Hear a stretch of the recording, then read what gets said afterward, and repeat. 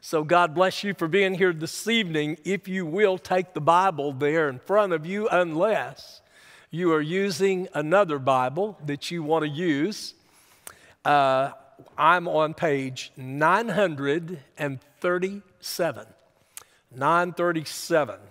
And one of the reasons I'm using the ESV on Sunday night and Wednesday night is just so that most all of us will have the very same translation, since there are so many translations that people use. And if you will remember, Nebuchadnezzar's had a dream, and he's looking for somebody who can interpret that dream. And all of the wise people in the kingdom, the astrologers, the soothsayers, all of those people, they were hoping that he would tell them his dream. He does not. He lets them know that if they can't not only tell him the dream, but the interpretation as well, if they can't do that, he's going to saw them in pieces and have them all killed because of that, because then he will know they truly are fakes. He thinks if he gives them the dream, then they can come up with an interpretation, and he won't know whether that's what the interpretation is or not. But if they have to determine the dream as well as the interpretation, it's a whole different story. You'll remember Arioch is he's the one chief in command. Nebuchadnezzar orders him to go out and to have all the wise men slain, and you will remember that Daniel, he steps forward, he goes to the king and lets him know if he will just give a little time, that he will not only tell him his dream, but he will give the interpretation of that dream. Now, you got to realize, if you're Arioch and you're the one chief in command, that he must have had a lot of trustworthiness. He must have believed big time in Daniel, because his head would be on the line for staying the execution until Daniel can get something accomplished here. So we come to verse 19 for tonight in chapter 2. Then the mystery was revealed to Daniel in a vision of the night. Then Daniel blessed the God of heaven. Now, before we go any further in those verses, let me just say, before this capability of being able to tell Nebuchadnezzar what he dreamed and what this interpretation was, Daniel goes to his three friends, Shadrach, Meshach, and Abednego. He tells them what the situation is, that they need to pray. Tonight, Ken led us in sweet hour of prayer that calls me from a world of care. I don't know about you, but I have learned down through the years in my Christian walk with the Lord that sometimes when you just go to prayer, there's something about all of the situations of life and the crisis of life and everything that's happening in your life, it just sort of somewhat brings some dissipation of the stress and the anxiety that you are feeling. I met one of my former students today in a hospital. I was coming down the hall, and he was sharing with me. He said, you know, man, I hadn't been to the doctor 3 times. It seems like everything's going wrong. And in the midst of that, I just said, tie a knot and hang on. That's the way it's going to be. And I took his hand. We prayed right there in the hall of the hospital. Prayer is the key, I believe, that unlocks the doors of heaven. I believe that prayer is, as we looked at a few weeks ago, how that the sovereignty of God, Him being in control, and yet God rules the world through the prayers of His people, that you and I become instruments through which God will carry out His plans and purposes in this world. And that's why prayer is so vitally important. We seem to try everything before we ever reach out to prayer. But Daniel does the right thing. He does it at the right time. He does it in the right way. Prayer, I believe, accomplishes much. And Daniel is certainly a person in Scripture who had a great prayer life. Later, because of his much praying, later on in the book of Daniel, his enemies will conspire to have him put into the lion's den because he was such a prayer person, a prayer warrior. I'm convinced tonight that many of the most important people in all of the world are not the people that are seen. They're not the people that stand before congregations and in great areas where the masses of the people are, but I believe some of the greatest people in all the world are people who are humble and are prayer warriors. I think prayer warriors are some of the greatest people in all of life, and some people have given themselves to a life of prayer where they realize that they are an instrument in the hand of God to bring about His will and His purposes in life. Opposition is always going to be present when we try to pray. Have you ever tried to pray and all of a sudden your mind began to wander? You begin to think about everything in the world except what you're praying about. Any of y'all ever done that? Some of you are doing that right now.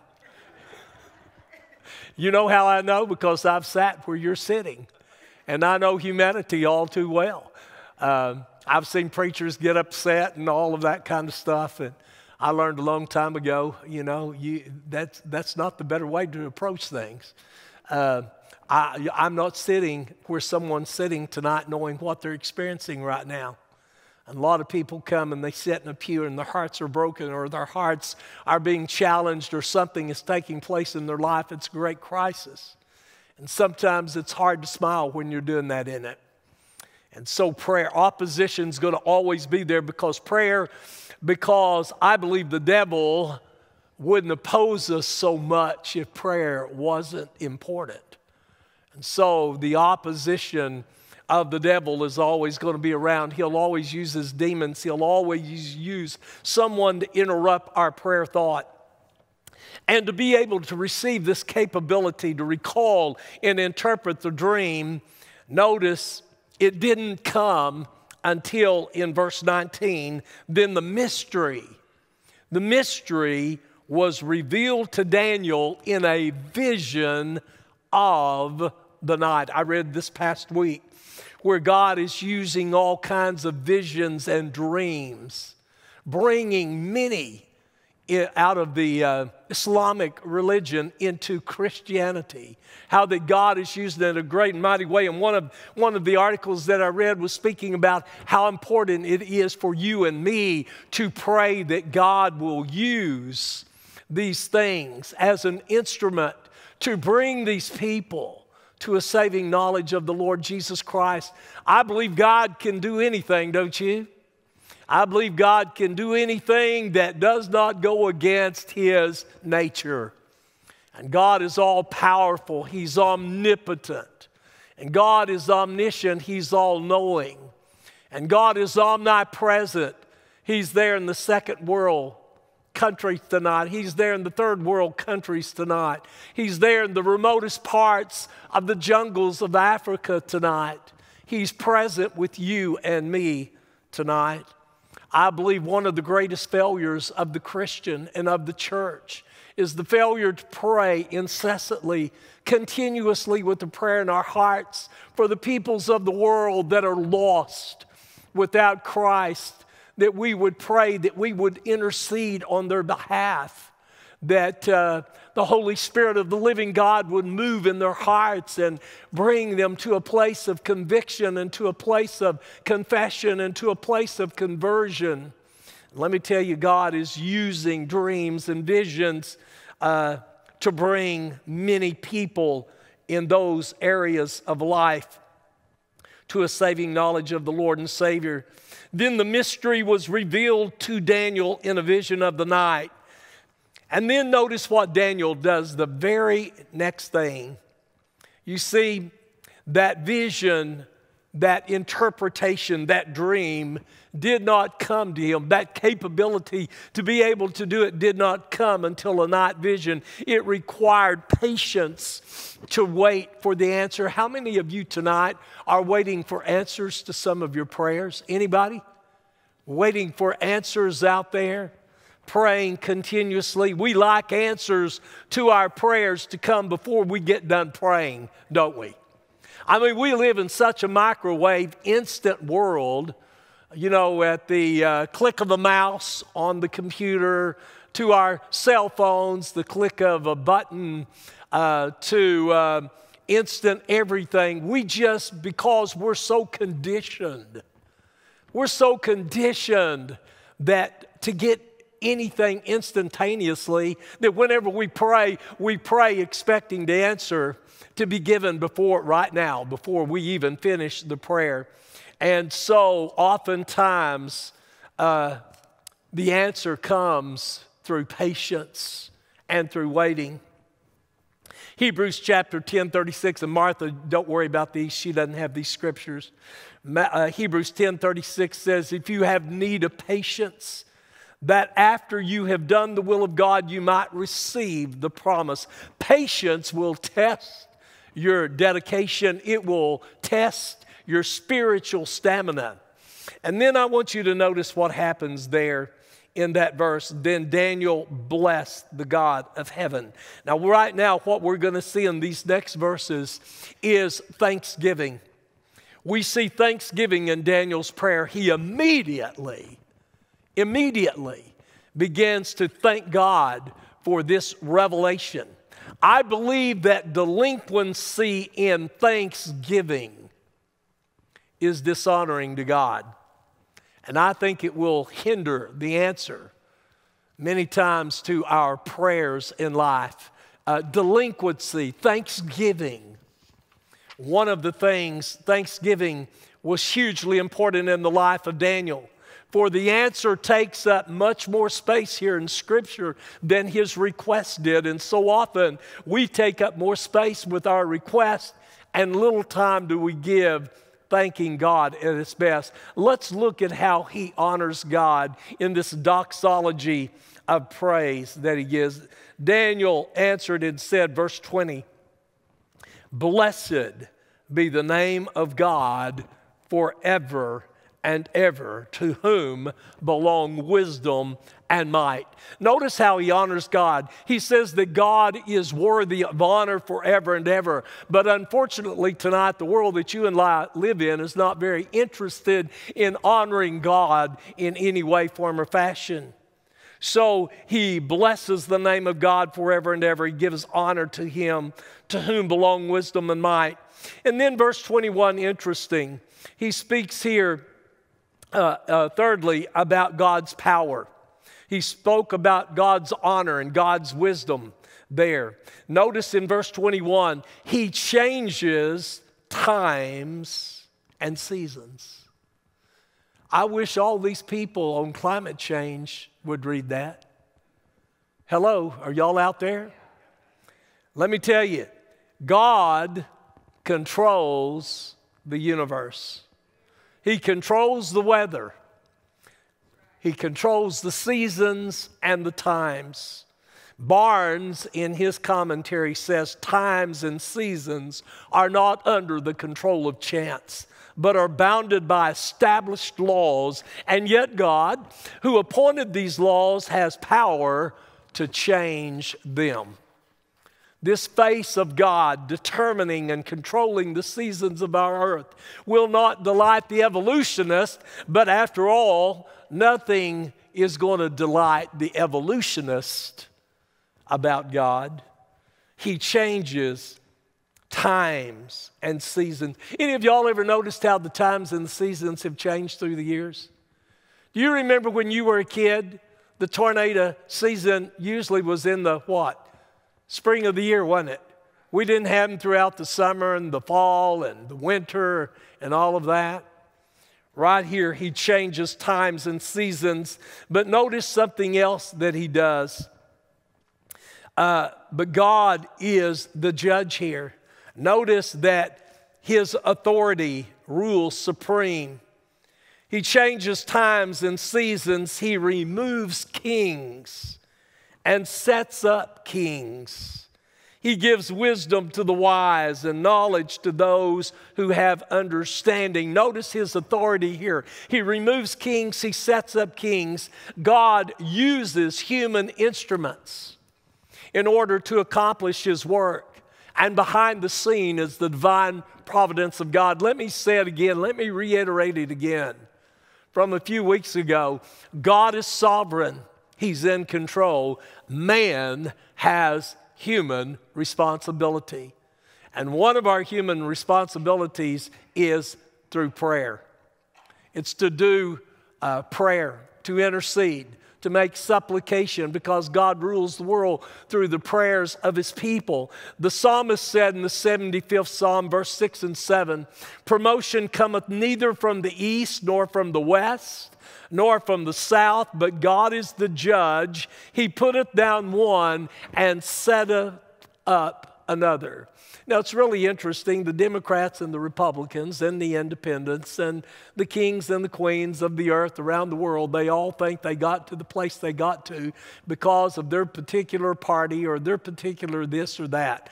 I can assure you tonight, whoever is in office, trust me, God has a reason. God raises up kings. God sets them down. That's what the scripture says.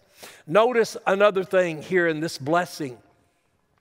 He speaks in verse 22 on these bestowments. Notice he gives wisdom unto the wise there in that verse we just read, and knowledge to them that know understanding. Where do you and I get our abilities and our talents? We get them from God, don't we? He's the giver. He's the one that takes them away. I hear a lot of people say, you know, when I was growing up, God gave me this talent. God gave me that ability, but I didn't use it. And through the years, because I did not use it, I lost the ability to do that like I once could do it. I've heard jillions of people throughout the years make that comment, make that statement. Whether it was in music or singing ability, or whether it was in leadership ability or teaching ability or preaching ability, or whatever the ability was, the God-given gifts and talents that they were setting on a shelf, and God is the one who enhances those. God is the one that can take those away. And so it's God who gives us those things. Notice he says, in verse 22, the revelation here, he reveals deep and hidden things. He knows what's in the darkness, and the light dwells with him. God is omniscient. God is all-knowing. He can turn the light on in every situation that's darkened. God is the God of light. Nebuchadnezzar's wise men, they walked in darkness because they could not know how to interpret a dream, because they prayed to the gods of the earth. They didn't pray to the God of heaven that Daniel knew. The Apostle John said, God is light, and in him is no darkness at all. So we see the receiving of this capability, and Daniel immediately goes to God in prayer. Notice what he says in verse 23, "To you, O God of my fathers." I love that song we sing, God of our fathers, whose almighty hand. Notice he says, "To you, O God of my fathers, I give thanks and praise." Now, Daniel's message is to the God of praise. I give thanks and praise, for you have given me wisdom and might. Right there is where a lot of people miss the boat. It's God and God alone that gives. And notice what Daniel does. Daniel will be different than Arioch, the one who's in charge. Daniel, in humility, he acknowledges, "For you have given me wisdom and might." Notice wisdom, to know how to use the knowledge. And might, you've given me the power, you've given me the ability, you've enabled me with these bestowments. Notice what he says, for you have given me wisdom and might and have now made known to me what we, notice Daniel gives credence to the three friends. He says, what we ask of you, for you have made known to us the king's matter. Notice he gave credit where credit was due. It wasn't just him that was praying. It was these three friends. And notice he's very quick to acknowledge God. God, I give you the praise for the healing out there. People that are praying for people to be healed.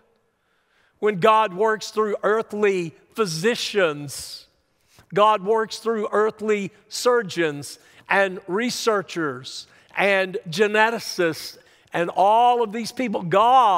It's God who gives them the wisdom, who gives them the knowledge, who gives them the ability, who enables them.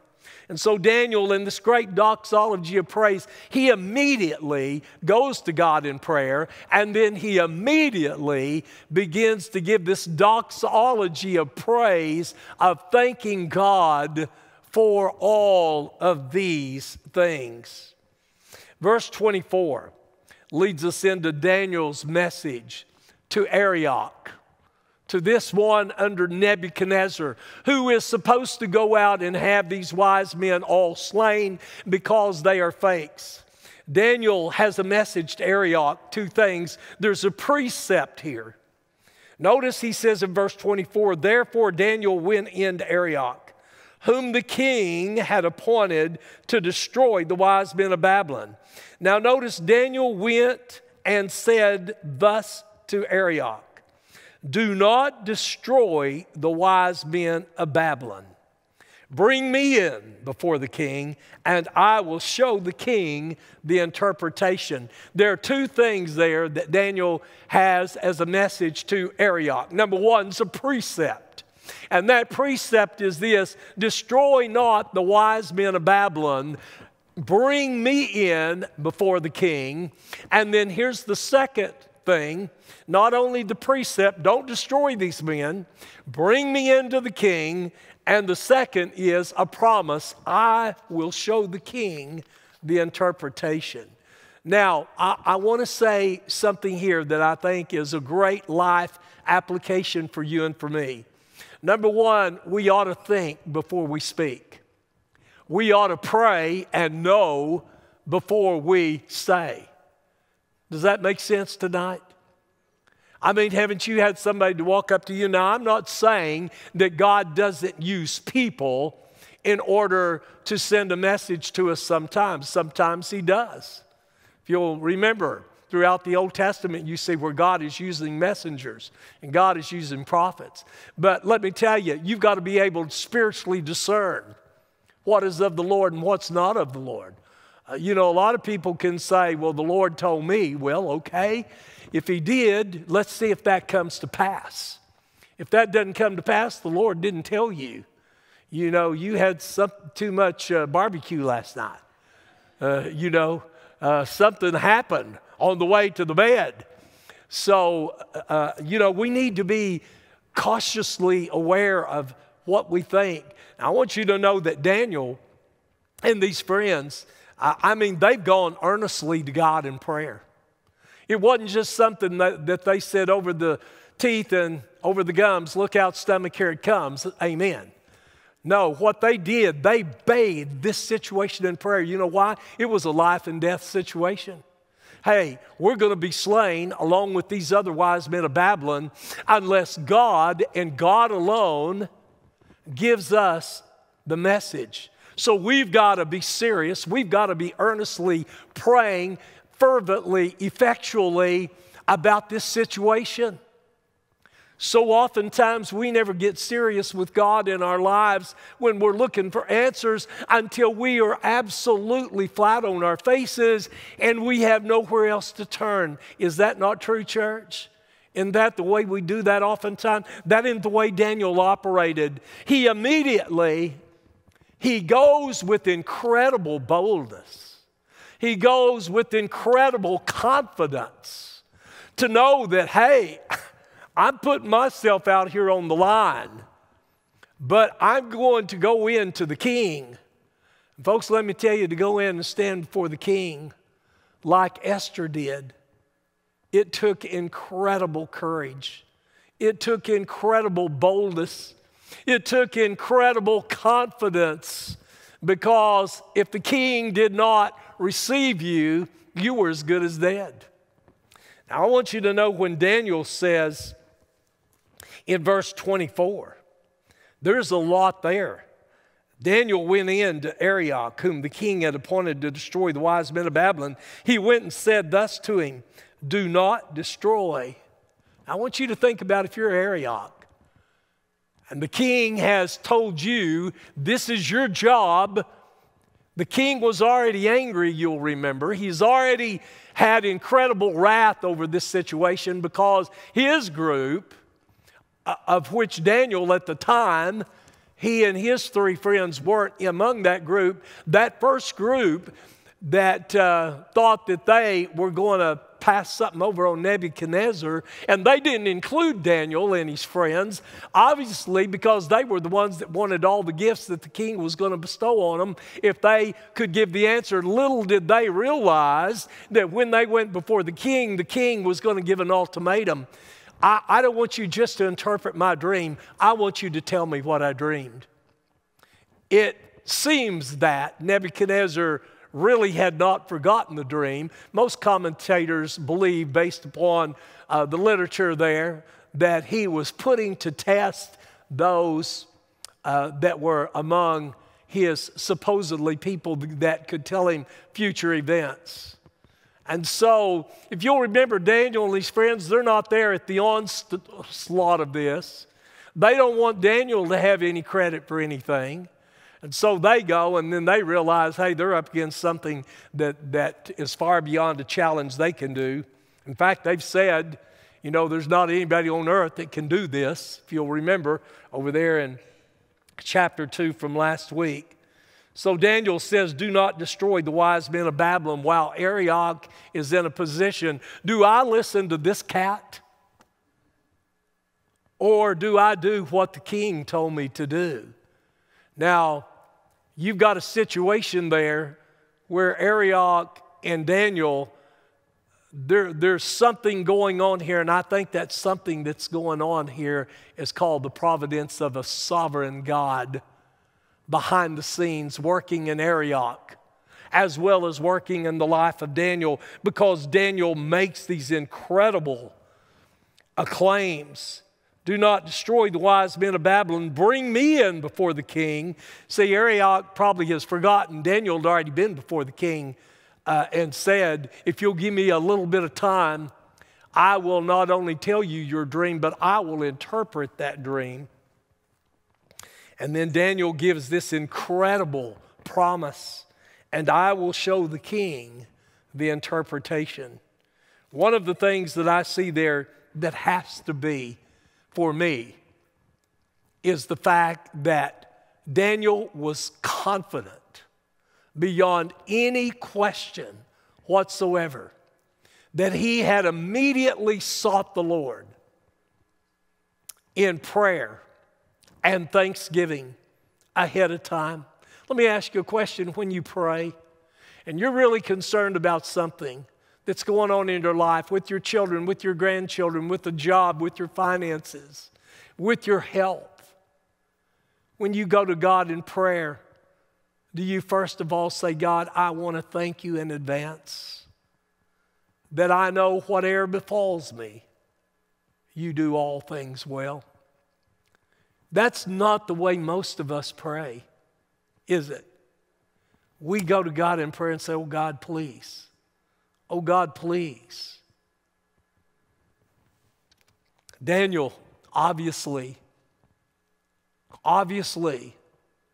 saw the providence and the sovereignty of Almighty God in this situation. Therefore, he could stand and proclaim without a shadow of a doubt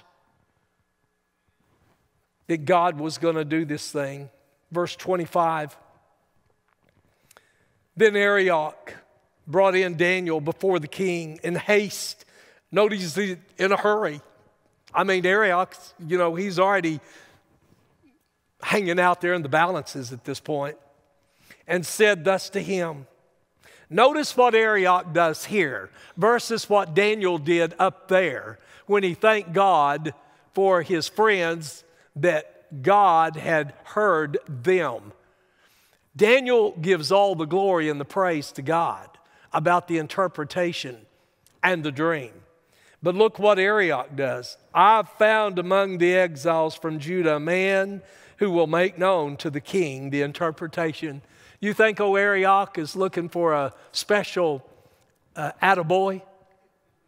He's obviously looking here rather than coming in all humility and saying, Daniel's God has given answer to his supplications.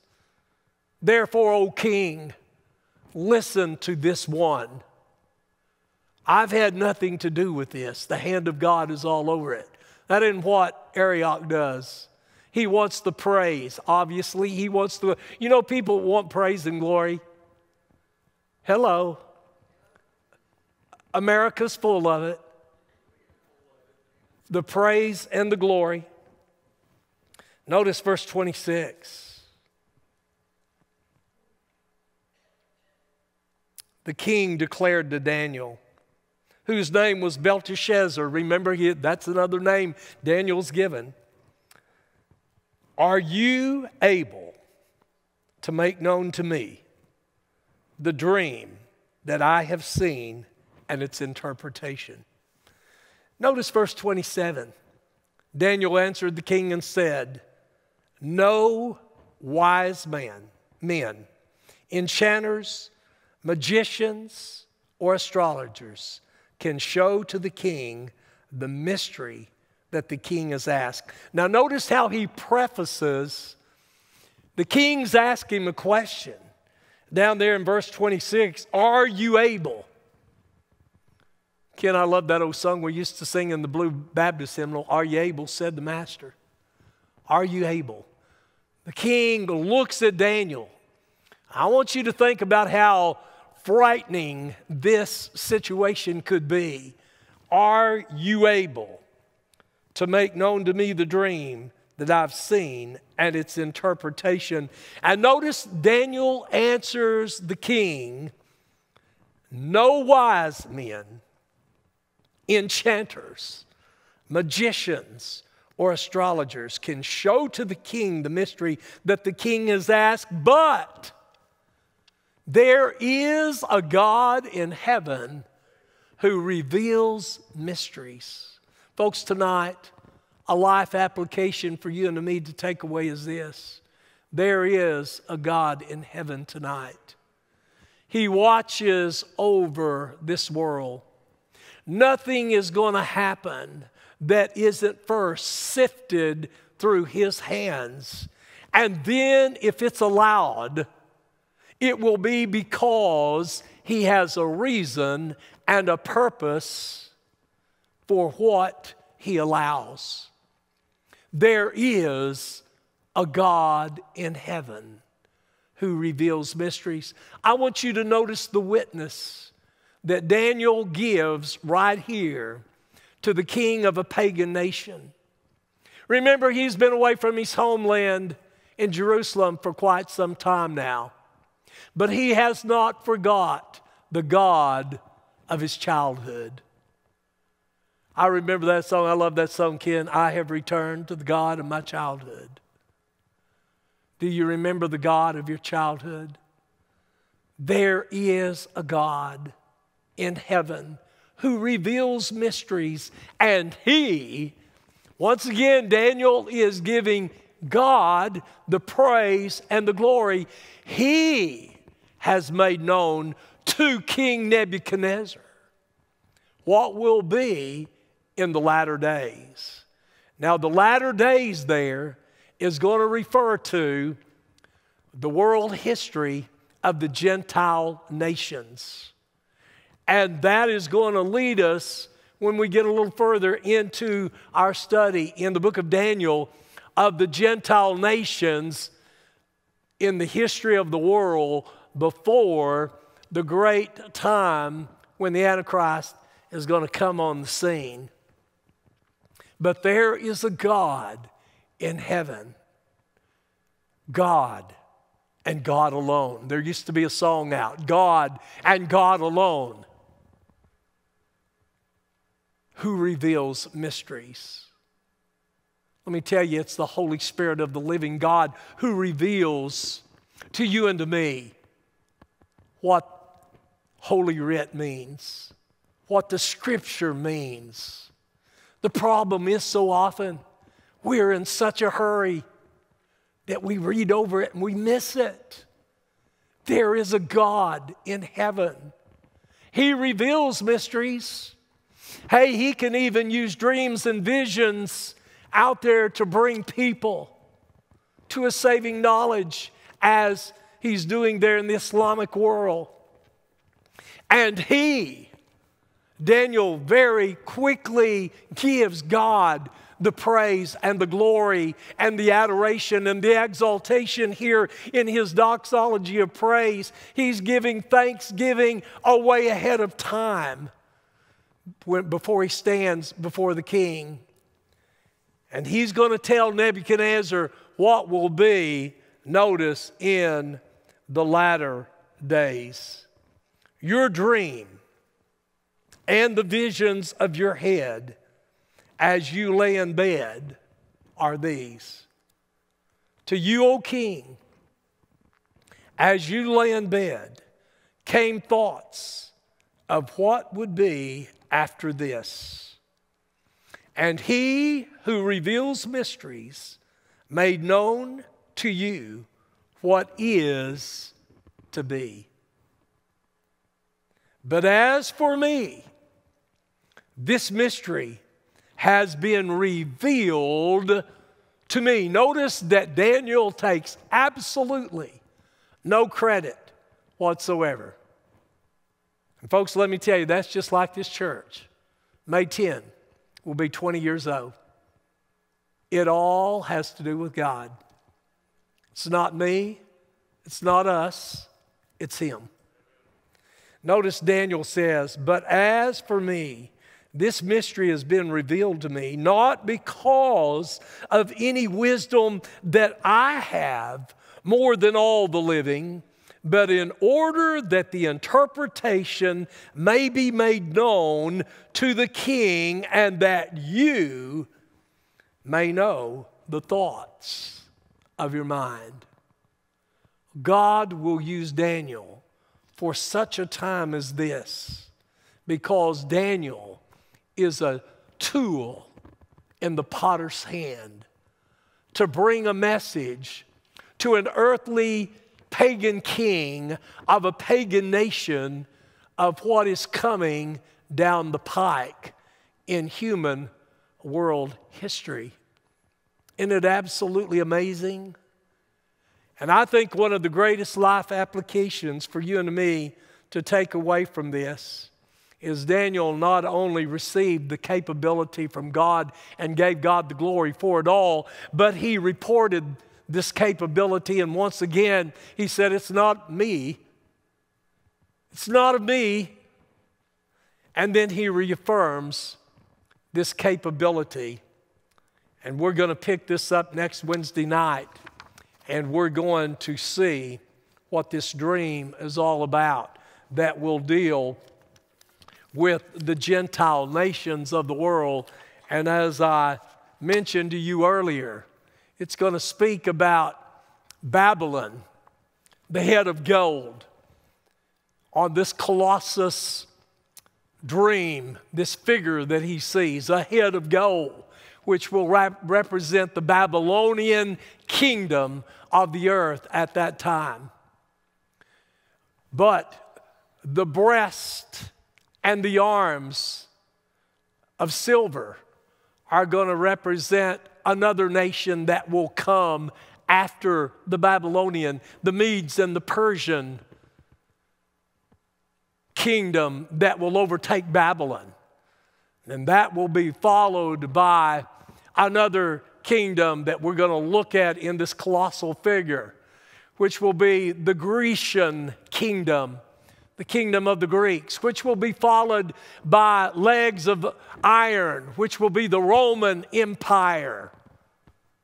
And then the 10 toes that are made of clay and iron will represent a 10-league federation of nations of the revived Roman Empire that is coming one of these days when the Antichrist assumes his role in the world, and the world will be ruled by these 10 kings or these 10 leaders of these League of Nations that will be overtaken in the end by a kingdom that will be forever and ever and ever and ever, and that will be thy kingdom come.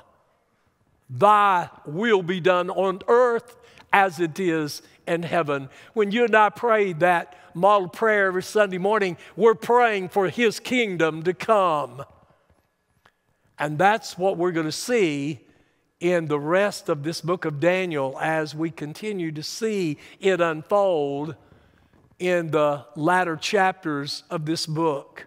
And so this dream that Nebuchadnezzar has had, it's of this great statue that represents the kingdom of Babylon, the kingdoms of the Medes, Persians, the kingdoms of the Greeks, the kingdom of the Roman Empire, the Holy Roman Empire.